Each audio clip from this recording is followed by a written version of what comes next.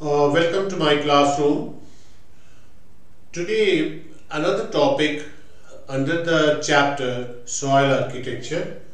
We will discuss soil crusting and its management. In fact, soil crust is basically, I should say, semi-permeable layer formed at the surface of the soil, which is dense, means it's compact, it's high bulk density, and is characterized by low porosity, low total porosity as well as low macro porosity. So it will be a high density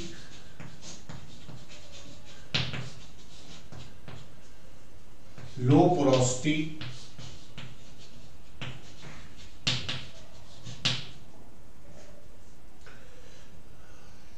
layer at the surface of the soil.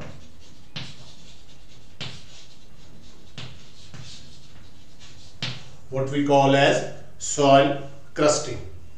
Basically, soil crusting is very important phenomenon because in many soils, rather it should be we can call this as a property of the soil, a characteristic of the soil.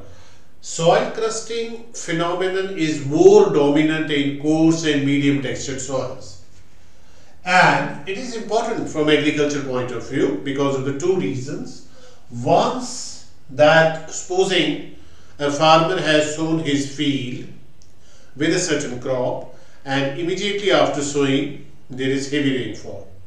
So if it's a coarse and medium textured soil field, then of course there will be formation of a crust, and once the crust is formed, the germination will not be there. So better call it as impaired germination. And many a times the farmers, they have to plow back their field because they know that the seedlings would come out, because this is high density low porosity layer. And when we say low porosity, it means and less permeable also. When we say less permeable, high density, low porosity, less permeable layer means it is permeable to both water and air. Water cannot infiltrate easily into the soil. Similarly, there will be very low exchange of air between the atmosphere and the soil. And you know that also hampers germination. So germination is hampered by the two things, air and water permeability.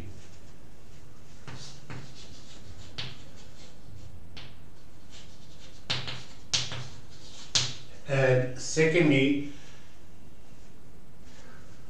it also depends, leads to the force, I should say, high force of penetration. The seedlings, in fact, for the seedlings. In fact, the seedlings, they don't have so much of force so that they may penetrate out of this crust, which is high density. And that's with more strength. So that's why the germination is impaired. And number two, because of the low permeability, water permeability, I should say, it reduces infiltration rate of water into the soil.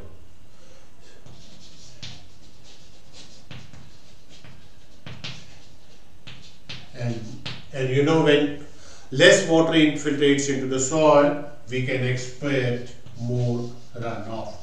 So runoff, it increases.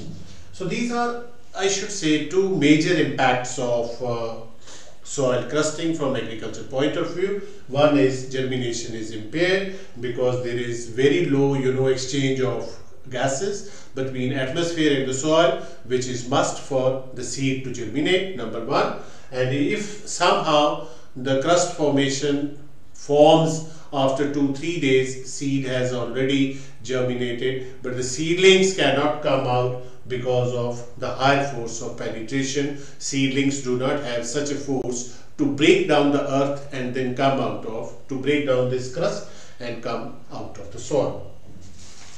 Now, what should be the properties of crust? What are in fact the properties of the crust? Some properties I have already shown in the definition. So one is the bulk density of crust is high. That's why we say high density. So bulk density of the crust layer, that is very high. Secondly, infiltration rate is low, of course, but that's a phenomenon, that's not a characteristic of the soil. Then there is reduced total volume, because this layer becomes compact, so total volume of the soil gets reduced, and there is reduced macro porosity.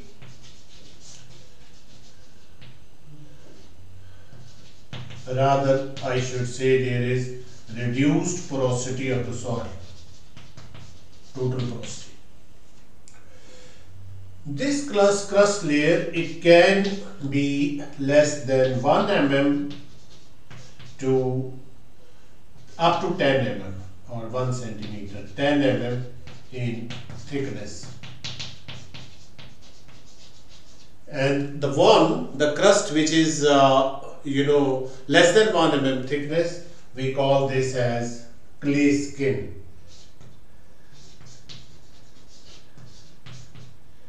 Better you call it as skin seal. Many people also call it as clay seal also, or clay skin also.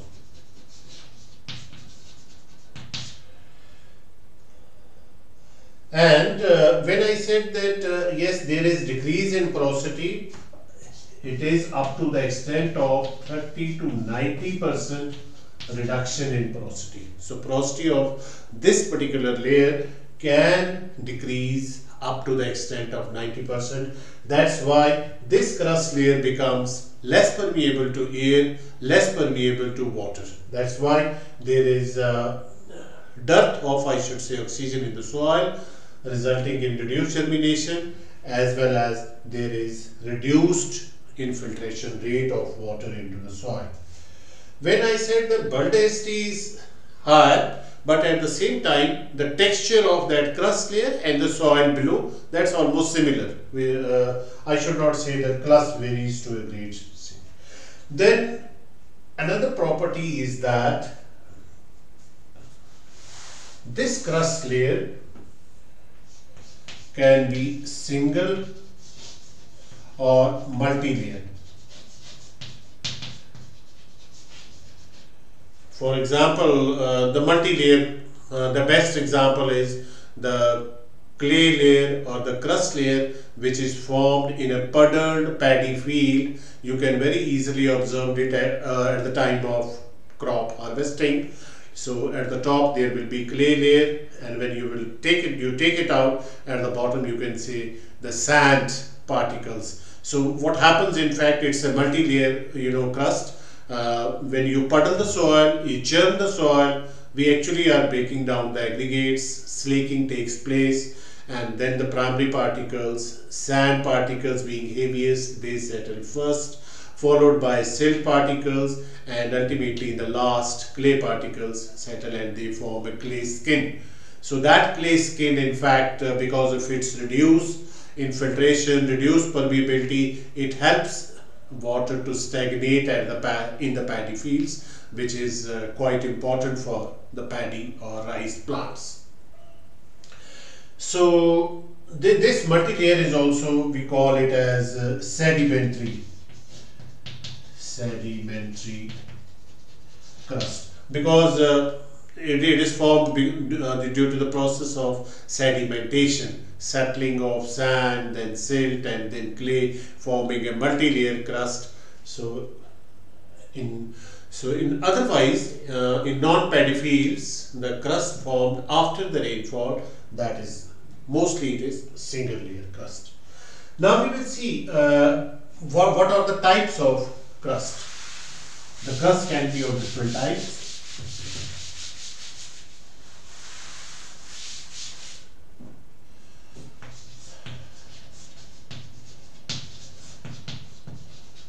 So when we discuss types of crust, so it means a sort of dense, low permeability layer at the surface of the soil. So first type could be the chemical crust.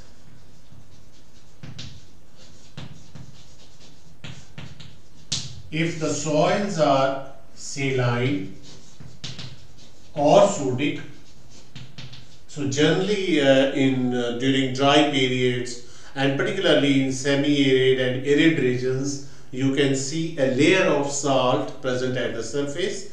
If that layer is of white color, it is mainly because of the salinity, saline soils.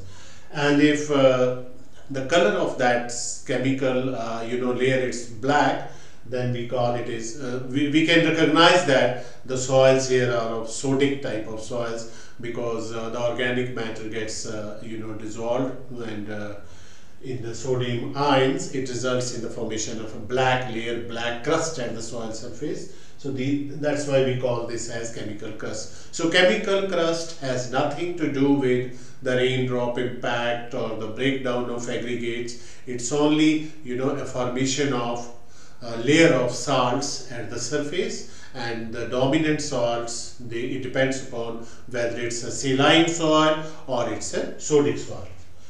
Then we have biological crust.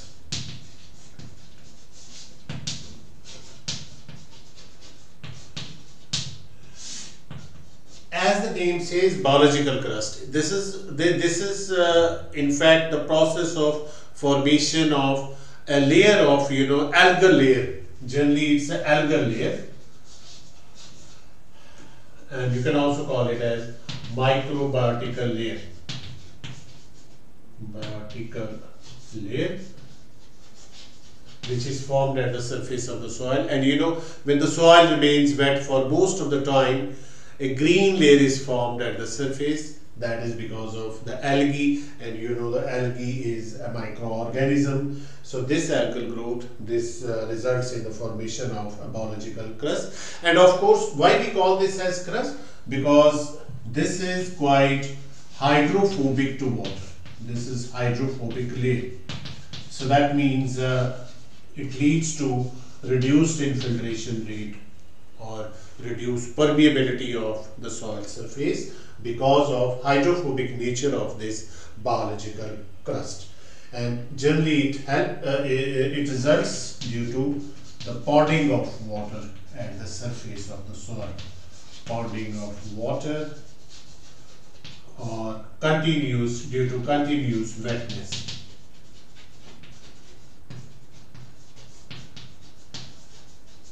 So we call this as biological crust. Then third type is the physical crust. Now physical crust could be of again further two types. One is depositional. We also call this as depositional, and another is what we call as structural. Now depositional crust, as the name suggests, it's again because of the deposition of the sediments, runoff coming from one side. When its velocity decreases, then the particles, sediments which are present in the water, runoff water, they start settling down, resulting in the formation of claylet. And when this velocity becomes zero, then you can say that most of this deposition crust is basically a clay layer. So that's quite impermeable or semi-permeable to water. We also call this as sedimentational crust.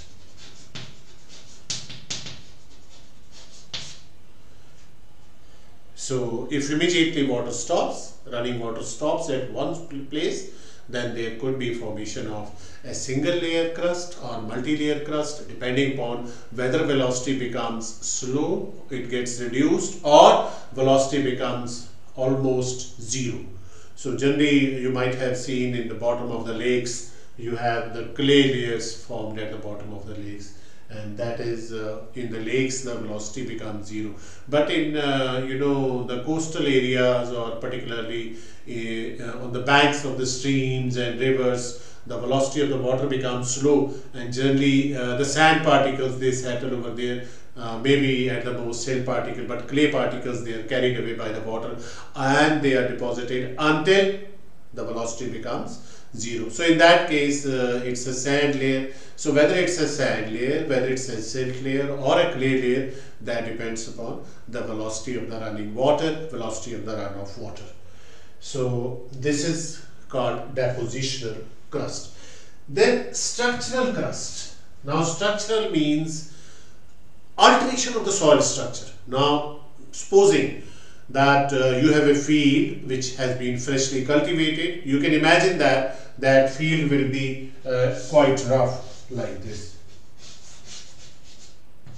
So here the roughness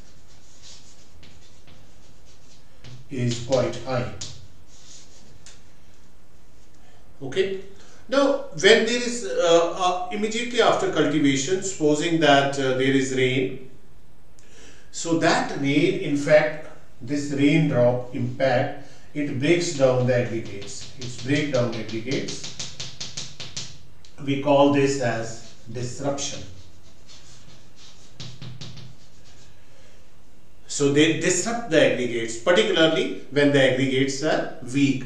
Now how fast this disruption takes place? The process of disruption, it depends upon the initial moisture content of the soil, the roughness of the soil. So we will discuss the factors of crust formation, particularly this structural crust formation just now. So here just I will say that is dispersion of the aggregates, soil aggregates, and of disruption and dispersion. So not only the aggregates are disrupted, the smaller particles, micro aggregates, or if primary particles are there, they also start dispersing. That again depends upon the electrical properties of the soil. And disruption and dispersion, disruption plus dispersion, so it leads to the structural crust, and which I said that it has very high bulk density, it has low permeability again and low porosity. So that's why the seedlings cannot emerge out of this crust. So either you will have to break down the crust or go for some other measures, or if the crust is too strong, then you will have to break down the crust by somehow, or even to plow back the field and then re-sow your field. Otherwise germination will not take place. So now I hope the things are clear. Chemical crusts form because depends upon whether your soil is saline or sodic. If your soil is non-saline, non-sodic, you cannot expect formation of chemical crust. Biological crust, particularly where the soil remains wet for most of the time, for example paddy fields, then you have formation of an algal layer at the surface, and since this algal layer is quite hydrophobic, so it reduces the infiltration rate. So this is how the biological crusts are said to be there. And then physical crusts are two types. One could be depositional, where the layer, single layer or multi-layer crust is formed because of deposition of sediments brought by the runoff water from one place to another place.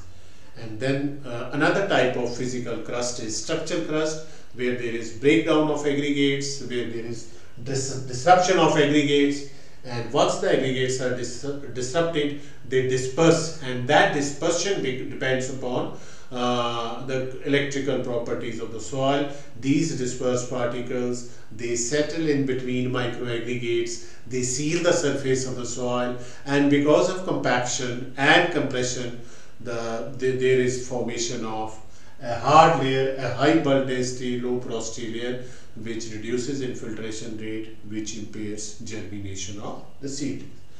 Now we will see what are the factors affecting crust formation.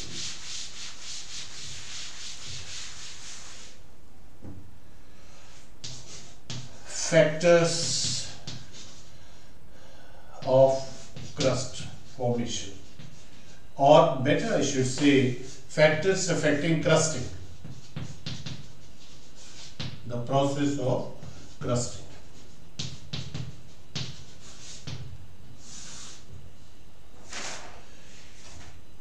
Well, the first is rainfall. Because particularly the physical crusts, they are, I should say, out of chemical, biological, the physical crusts are more common, and out of the two physical crusts, that is structural and depositional, again I'll say structural crusts are more common, particularly where the soil aggregates are weak. So, and those are formed because of the disruption of aggregates, breakdown of aggregates due to rainfall. So kinetic energy of the rainfall, and kinetic energy depends upon the drop size, rain drop size, because it is 1/2 mv scale. So m determines the velocity. Bigger the dia, more will be the falling velocity of the raindrops. And it's basically the terminal velocity. That means when raindrops starts falling with a constant velocity, the velocity no more accelerates. And for a drop size of 5 millimeter, this terminal velocity is 9 meters per second. So for a drop size of 5 millimeter, the terminal velocity is 9 meters per second. So kinetic energy plus mass of raindrop. So this leads to momentum. So again, the momentum depends upon kinetic energy and raindrop mass. So this momentum of the rain, it breaks down the aggregates. So now I should say the formation of crust is a direct function of what we call as rain intensity.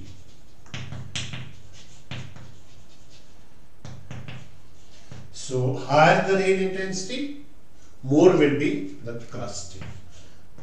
Higher will be crusting. And you know why? Because of greater disruption, faster disruption of aggregates and dispersion of the particles. Then the rainwater which reaches the ground, it impacts the aggregates with its kinetic energy. Then most of the rainwater, it starts flowing. So that flowing rainwater has again kinetic energy. So flowing rainwater, kinetic energy.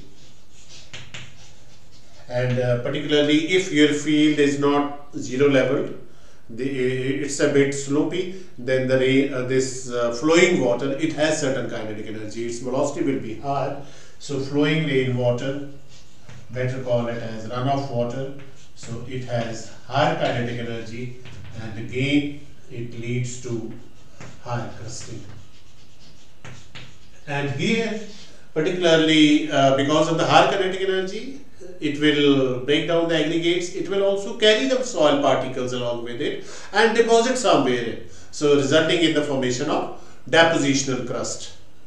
So here rainfall has two effects. One is formation of structural crust, direct breakdown of aggregates, and second is flowing rainwater kinetic energy, which detaches the soil particles, also carries the soil particles from one place to another place, and these particles are then deposited at certain places, resulting in the formation of depositional crust. So and this strength of the crust will be higher if immediately after the rainfall the weather becomes hot and dry. If weather becomes hot and dry, there is easy desiccation. So because of the easy desiccation, there will be hard setting of the particles, resulting in the crust formation. And once the crust is formed, then it's very difficult for the seeds to germinate out of the soil. So this is how rainfall affects crusting. Another is soil properties, because it's basically crusting is, you know, a phenomenon which depends on the properties of the soil. Basically, we call this crusting as a property of the soil because some soils are more prone to crusting than others. So generally, I should say the first factor is texture, and here I'll say that coarse and medium textured soils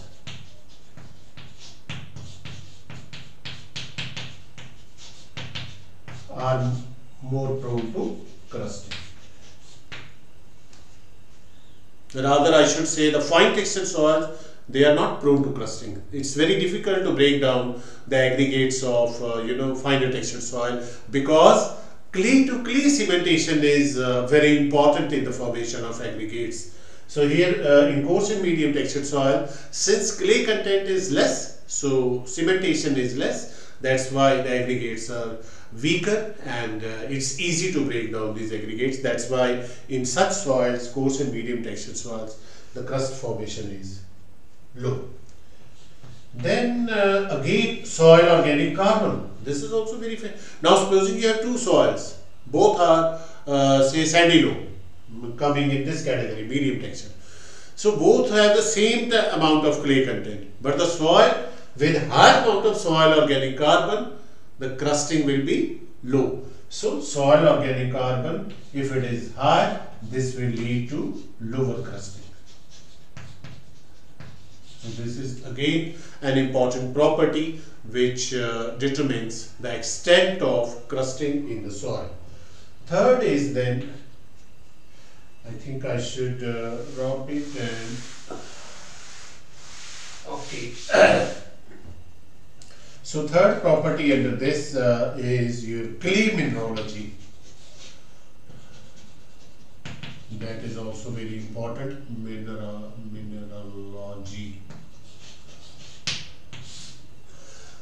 As I said that crusting is basically disruption and then dispersion. Disruption is breakdown of aggregates, and then the dispersion means repulsive forces between the primary particles, and that depends upon the clay mineralogy. So here I should say expanding type of clays. Expanding type of clays are more prone to crusting,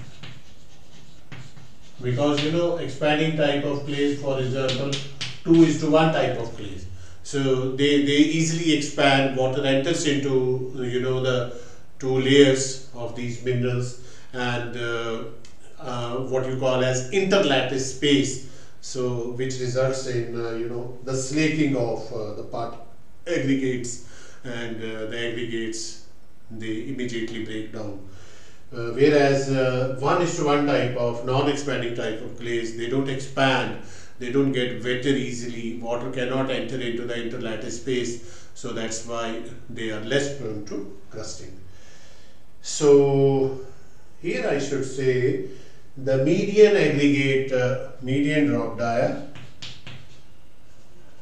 or mean weight diameter. Mean weight diameter, this is a very important indicator of the structure of the soil. So higher the mean weight means the soil has more proportion of water stable aggregates. So if it is high, and again D50 D50 of the stable aggregates, so that means D50 is median dia. If I say D50 is X millimeter, so that means 50% of the aggregates, they have dia less than this, and 50% of the aggregates, they have dia more than this. So higher the value of D50, higher the value of mean weight diameter, so there will be less crusting.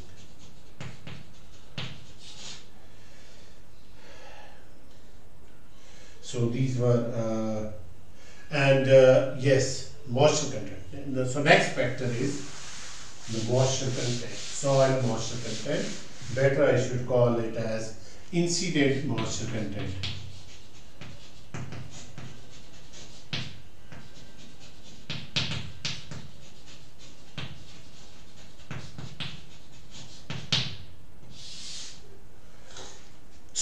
you initially the soil is less, soil moisture is less, initially the soil is dry, then of course whatever the water comes either through rainfall or through runoff, it will result in slaking of soil particles. Slaking, you know, it's a process when water immediately enters into the dry particles and the dry aggregates, and the air which is present in the aggregates, it tries to rush out. So when it tries to rush out, it explodes, it causes a minor explosion. Slaking, I should say minor explosion. So when there is minor explosion due to rushing out of the air, out of the aggregates, there is breakdown of aggregates. So this is how, due to slaking, the aggregates get breakdown, particularly when the soil is initially dry. And if you saw a moisture content theta is higher, incident moisture content is higher, then there will be, you know, the kinetic energy of rain, it will lead to disruption of the particles. Because, you know, the wetter aggregates, the wetter soil, it becomes weaker. Water enters into the, again you say, intra-aggregate spaces. So then the aggregates, they become weaker. It becomes easy for, you know, the raindrops to break down the aggregate. So here the kinetic energy of raindrop, I should say, it leads to higher disruption of the particles, breakdown of the aggregates. So two things are there. One is, if initially it's dry, then the rainwater or runoff water, it will lead to slaking, and slaking means minor explosions, air gushing out and breaking down the aggregates. But if it's otherwise it's wet soil, and then the aggregates will become weaker. Kinetic energy is mostly it is used to break down the aggregates. Then micro relief conditions of the soil, another factor. That means before the rainfall, what is the micro relief of soil, or simply you can say the roughness. And just now I told you that roughness or cloddiness. So rougher the soil or cloddier the soil, then it will be less, you know, lead to less prone to crusting.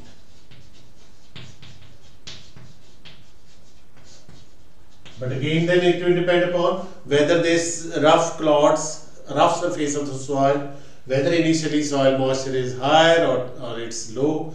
So whether slaking dominates or whether you know, kinetic energy dominates, or maybe either of the two do not dominate. So it's not the effect of individual factor. It's then it becomes the effect of collective effect of you know, all the factors: micro relief, incident moisture content, type of the soil, then kinetic energy of the rainfall. All these factors, they determine you know, the formation of the crust. Now a little bit about the mechanism of crust formation, how the crusts are formed.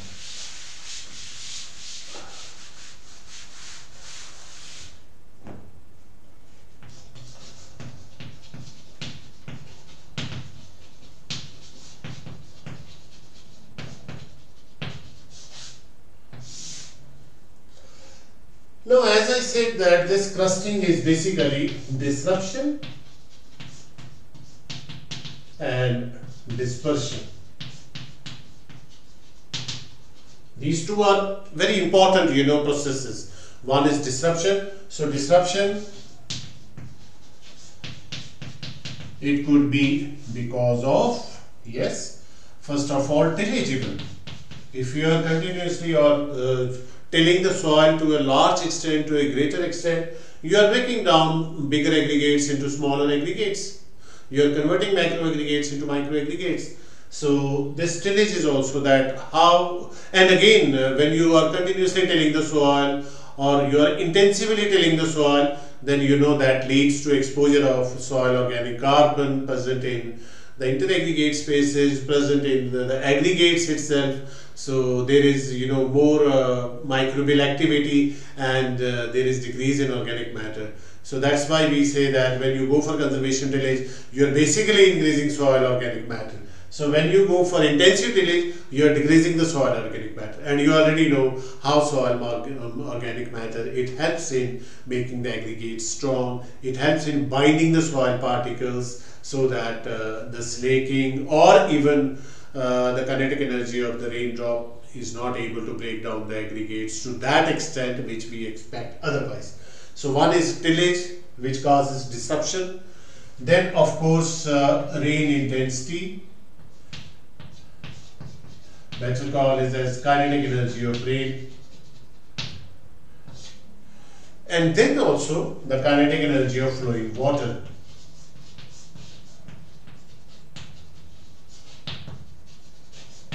So these are some of the forces which disrupt the soil, which break down the aggregates. And then after disruption, then there is dispersion.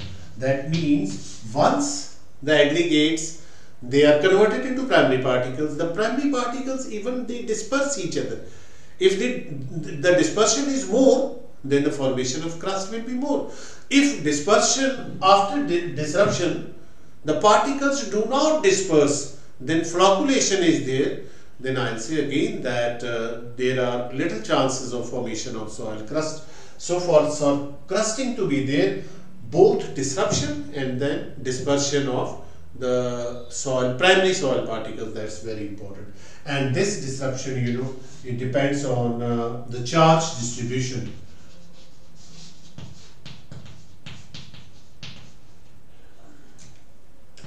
On soil colloids. They could have a permanent charge. Permanent is your like 2:1 or 1:1, or variable charge. Variable charge is due to amorphous minerals,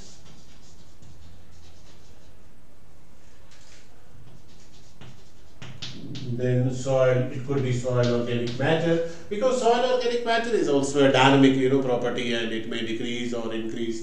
So that's why we call this as variable charge. And then some oxides also. So these the charge distribution, it determines whether these which type of charge is there. Now supposing you have we say that low activity clays,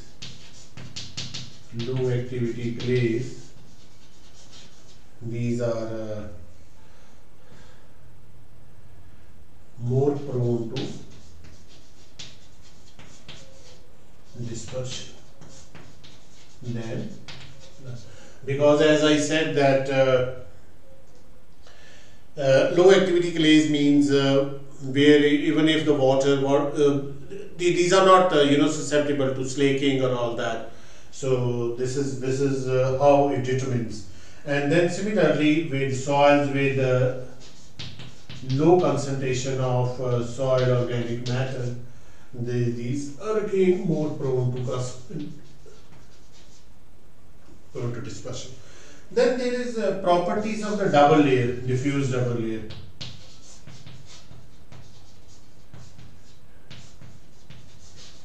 And these double layer, for example, you have for basically the thickness of the double layer, it determines the dispersion force between the particles. So this again depends on the nature of cations. For example, here the sodium monoval cation like sodium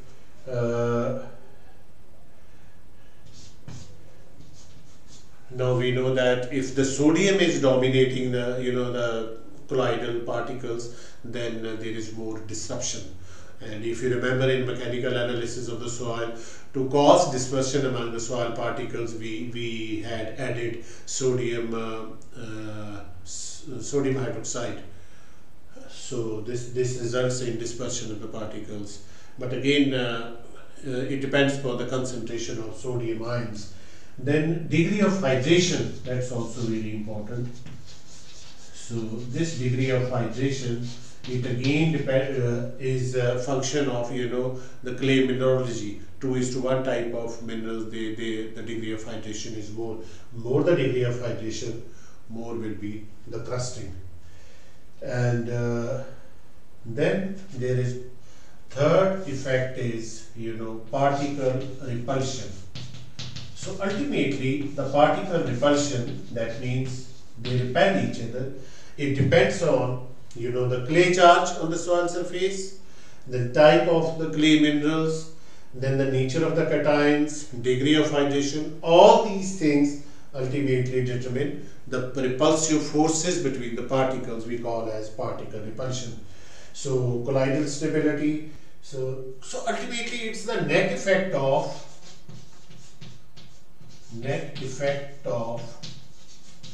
van der Waals forces of attraction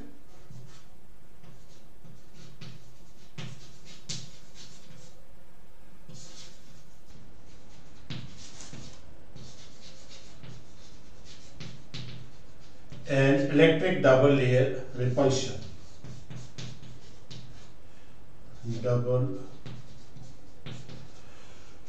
electrical double layer leads to dispersion of the particles, and van der Waals forces of attraction, they lead to flocculation. So which out of these two forces dominate, that determines the degree of dispersion. So this is how the dispersion takes place.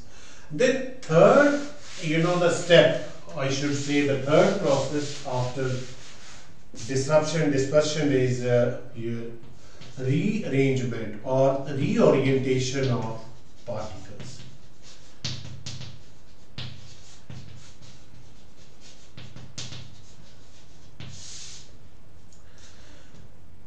This is the closed packing arrangement. So particularly just to give an example, supposing you have freshly cultivated loamy sand soil or coarse or medium textured soil, and you irrigate it. After irrigation, your soil becomes less rough or it becomes more smooth. Why it happens? And if you measure the bulk density before and after, the bulk density increases. Which bulk density? Dry bulk density. So, dry bulk density is devoid of the moisture content. So, why after irrigation the bulk density increases? Or why after soil becoming wet the bulk density increases? It is because of the reorientation of the particles. Supposedly the two particles, this and this, earlier they were oriented like this. So because of the coming of water in between these two, the particles, they get reoriented like this. So they reduce the pore space and result in what should I call as compaction. So sort of compact structure is formed. So this reorientation, this is again an important process in the formation. And after this, it is desiccation. And after reorientation, another one is this is like this, compactness. Another is that the primary particles, particularly the clay and silt particles, they move with the infiltrating water. So one is better, I should write over here. One is reorientation.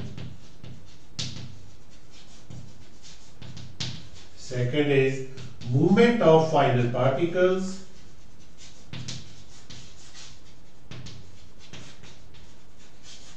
With infiltrating water.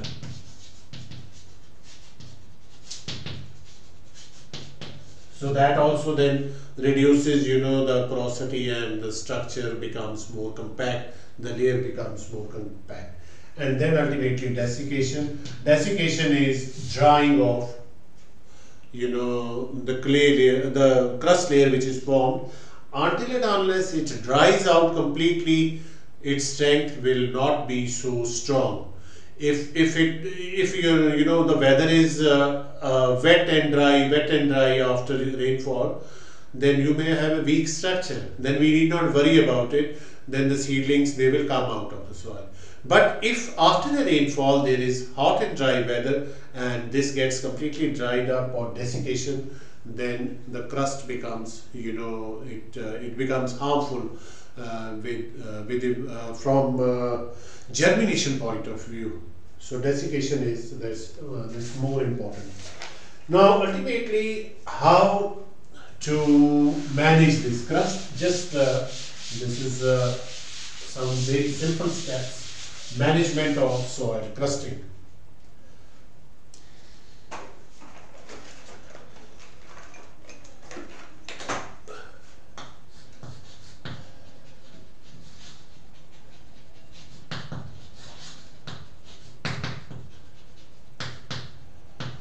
When we say management of soil crusting, two things are there. One is prevention.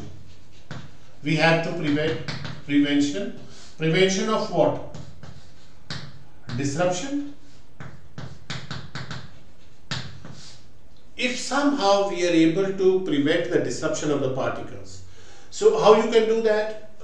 First of all, make your aggregate strong. Aggregate stability to be increased. This should be our first strategy. And how can we increase aggregate stability? By increasing soil organic matter. Number two, by the use of certain polymers. And soil organic matter increase means adding farmyard manure, then composting, etc. Even crop residues. And then there are certain polymers also. For example, we have PVA, polyvinyl alcohol. If you spray PVA over the surface of the soil, the aggregates they get bound by the carbon particles present in polyvinyl alcohol. So there's a long chain of carbon atoms. So it can also, strengthen the aggregates. So this is how you can do it. Second is we have to protect our soil. So this will be after prevention. Let me call as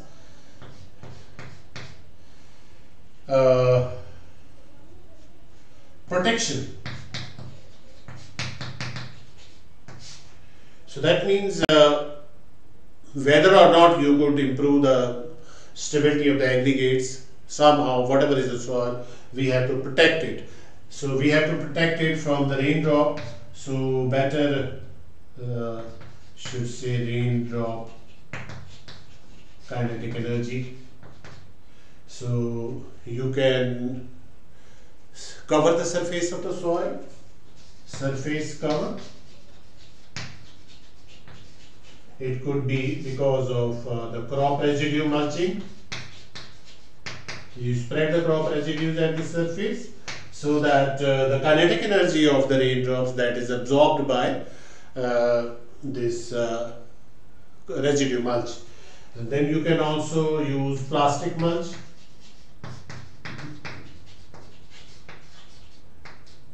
And you can also go for conservation tillage. When you go for conservation tillage, it's basically reduced tillage with crop residues retained at the surface. So this conservation tillage, this gives a double, reduced tillage means you are improving soil organic matter in the soil, and you are retaining the crop residues at the surface of the soil.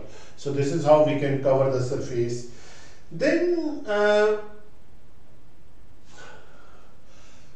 again, protection, yes. Third thing is manipulations. It's not the manipulation in the negative sense, but some manipulations, better call as agronomic manipulations. Agronomic manipulation. What are the agronomic manipulations? First of all, once the crust has been formed, better, let me give it a better word, curative. Yes. Now once the crust has been formed, you can go for a light irrigation. Even if it's not required by the crop, because crop is still not there, the seedlings are still germinating, they are inside the soil. You give a light irrigation, and as I said, when soil becomes, or this crust becomes wet, its strength decreases and seedlings can immediately come out of that wet layer. We generally, this is very effective, particularly when you have sown the maize seeds. So maize seeds, they have greater energy and they can come out, but not out of the dry crust, but wet crust. Then you can break down crust, break down by, you know, rotary hoe, rotary harrow, rotary hoe, etc. Better call as rotary hoe, or simply by a harrow. If you are able, you have lines on the crop, so you can break down that particular portion where the seed is found for lying below. Then by breaking the crust, you can ensure that the seeds, germinating seeds will come out. Then another curative measure is dense seeding. Dense seeding, the idea is that you increase the quantity of the seed, particular in soils which are prone to crusting, and the idea is that when the seeds, they germinate together, so they can use, you know, united we stand and divided we fall, so that the seeds, particularly if they jointly use the force, and they can break down the crust. So some people have given this dense seeding. And avoiding deep seeding, avoid deep seeding, because if you have deep seeded your crop, then the seed is lying at a depth, and it will take, it will use its energy to come at the surface, so it will not be left with much of the energy to break down the crust. Otherwise, if it is sown at a shallower depth, maybe some of energy may be used to break down the crust. The idea is this. So this is how by preventive, by protective and by curative measures we can manage the crust of the soil. I hope the things will be clear. Thank you very much.